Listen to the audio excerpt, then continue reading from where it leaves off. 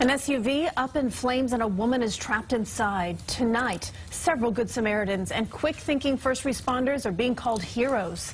This happened last night in Tenafly near the Bergenfield border. Firefighters say the woman was pulled to safety just in the nick of time. CBS 2's Alice Gaynor has the story, new at 5:30.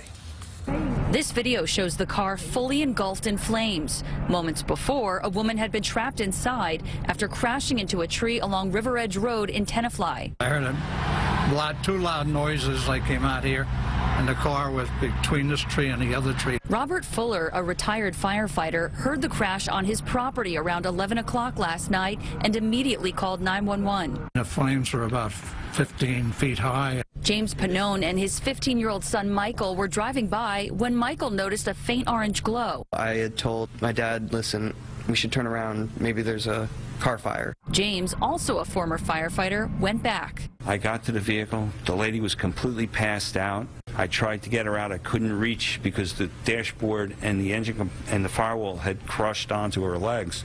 At that point, first responders showed up. Pannone assisted by using a fire extinguisher to keep the flames at bay.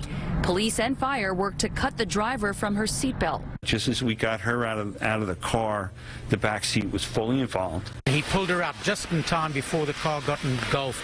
So the police officers here in Tenafly did a good job. Police say initial indications are that the driver lost control while trying to navigate a curve, crossed over and crashed into the tree. At this point, she's only been identified as a 39-year-old woman from Newark. At this time, no charges have been filed. The woman was taken to Hackensack University Medical Center with serious injuries. The Pannones are hoping she's okay. As for whether Michael is thinking about following in his father's firefighter footsteps after this rescue, Not really. It seems too stressful. but he says he'd do it all over again if he had to. In Tenafly, New Jersey, Alice Gaynor, CBS 2 News. And police are also thanking the father and son for stopping to help.